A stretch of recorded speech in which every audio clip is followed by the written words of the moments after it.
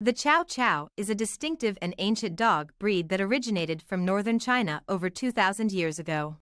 The breed was originally bred as a hunting and guard dog, and they were also used for herding, pulling carts, and as a source of food. The breed was first imported to England in the late 19th century and soon became popular in the United States as well. Today, the Chow Chow is primarily kept as a companion animal and is recognized as a unique and independent breed. Physical characteristics. The Chow Chow is a sturdy, muscular, and compact dog that stands at 17 to 20 inches tall at the shoulder and weighs between 45 and 70 pounds. They have a broad and deep chest, straight front legs, and a straight, muscular hindquarters.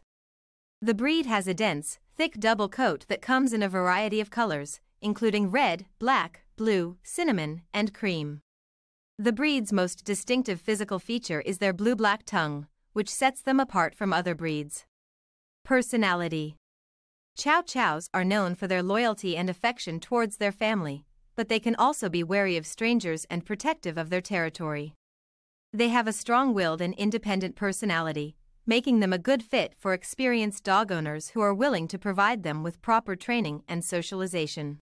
However, if they are not properly socialized and trained, they can become aggressive and territorial. The breed is also known for their aloof and independent nature. They are not a breed that thrives on constant attention and affection and can be content spending time alone. This makes them a good fit for families who are not looking for a dog that requires a lot of attention. Training and exercise. Chow Chows are slow-maturing dogs and typically reach full maturity at around 3 years of age. They are a low-energy breed and don't require a lot of exercise, but they do need daily walks to maintain their physical and mental health. The breed is also prone to obesity, so it is important to monitor their food intake and provide them with regular exercise. Training a Chow Chow requires patience, consistency, and positive reinforcement. The breed can be stubborn and independent, so it is important to establish yourself as the pack leader early on in training. Positive reinforcement techniques, such as treats and praise, are the best way to train a Chow Chow. Training should start at an early age and should include socialization, obedience training, and basic commands. Health. Chow Chows are generally a healthy breed, but they are prone to certain health issues such as hip dysplasia, entropion, and inward rolling of the eyelid, and bloat.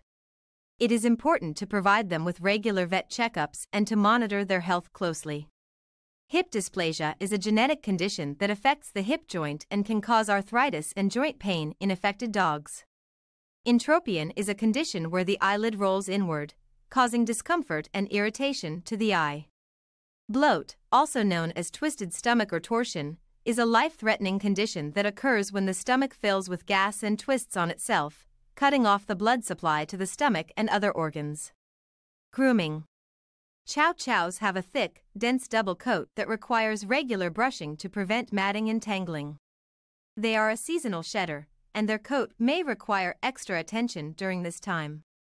Brushing their coat once or twice a week should be sufficient to keep their coat in good condition. The breed should also be bathed regularly to keep their coat shiny and healthy.